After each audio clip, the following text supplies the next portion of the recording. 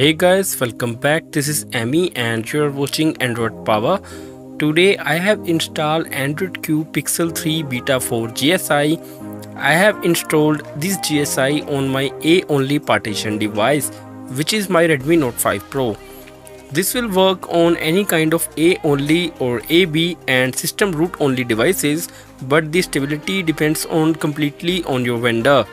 So for this, go through the XDA developers website. There are plenty of new features with this Pixel 3 Q Beta 4 GSI. I will tell you what are the things working and what new features are added with this. But before moving ahead, if you are first time here, I request to all of you to subscribe to my channel and hit the bell icon to see more future videos from Android Power. If already done that, then please like and share this video. It's free and it motivates me to make this kind of content. So let's first go to system settings, about phone, the Pixel 3 Q Beta 4 GSI based on Android Q 10.0 and security patch level is from June 5, but there is no new Easter egg as of now. It's the same Easter egg from Android Pie. As you can see, this mainline software update, Pixel 3 has this feature, which means with Android Q, security patches can be downloaded directly from the Play Store, which is a nice addition. If we go to system settings, then gestures, and here you can find something interesting. If we go to system navigation, you have find three options over here. You can use pie swipe up on home button and old navigation bar. In Android Q, they have added this iPhone X gestures with a bar on the bottom. Now you can use full screen gesture. Really guys, it's really smooth and there is no lag while using this.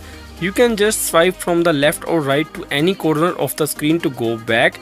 But I face one issues with gestures is that whenever there are 3 to 4 apps are open in the Recents app, swiping through gestures are a bit laggy and after 2 or 3 swipes. Anyways, this is the default home screen with Pixel Launcher.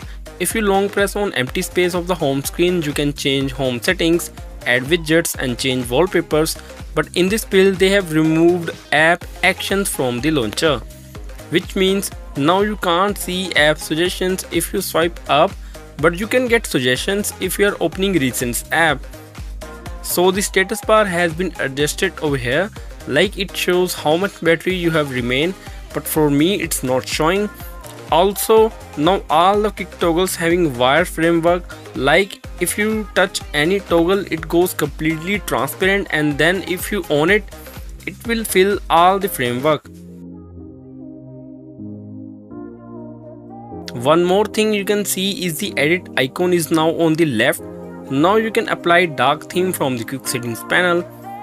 About the notification, you can now manually control the notifications and disable or set based on your priority. If you swipe to the left or right, you can dismiss the notification just like previous Android versions, and also now snooze is back. Again, if we talk about the UI and volume rockers, now it's much more optimized and pop up immediately. The performance is very good, so UI has been improved a lot with Android Q. Android Q also has Wi-Fi sharing option.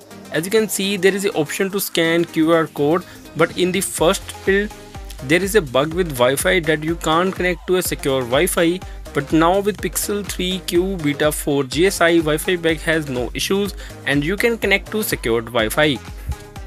Also, if you go to lock screen, the time font has now changed than the previous build. Also, you can see the lock icon on the top, which was on the middle of the screen in previous builds.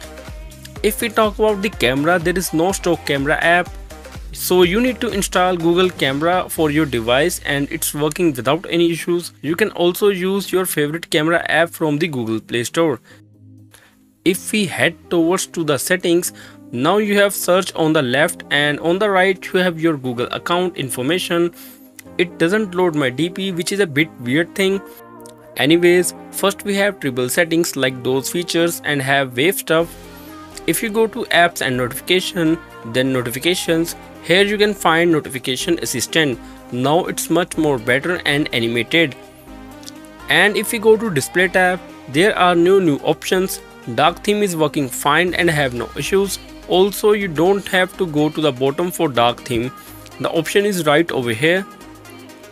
And if you go to Sounds tab, you will see the option called Now Playing. What it actually does for you: when a song is playing nearby you, your device will tell you the song name and artist on the lock screen.